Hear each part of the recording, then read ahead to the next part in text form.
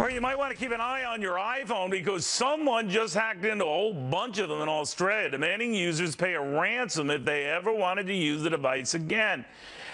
But think about this.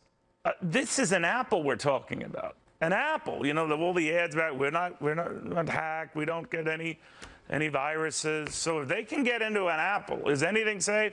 To identity theft expert Robert Siciliano. Robert, this is a big deal, isn't it?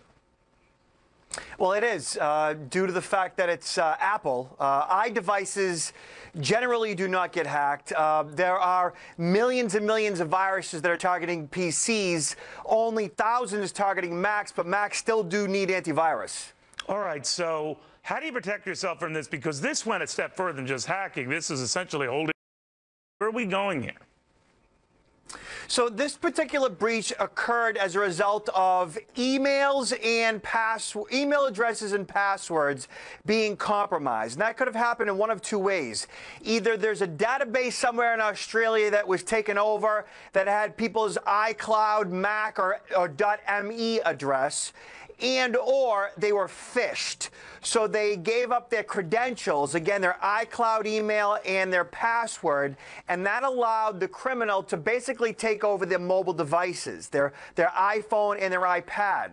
So what that means is when you receive an email that looks like it's coming from Apple, you have to be very careful that you're not going to respond with your credentials. All right, so a lot of people are getting sort of gadget paranoia. They're just thinking, well, maybe the better part of valor is maybe not to have these things, maybe not to use these things as much. That seems to me to be unrealistic.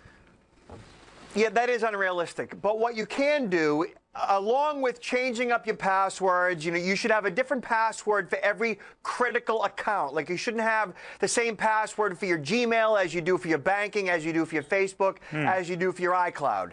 Different passwords to every account. And then initiate. But that would, Robert, that wouldn't have stopped these guys in Australia.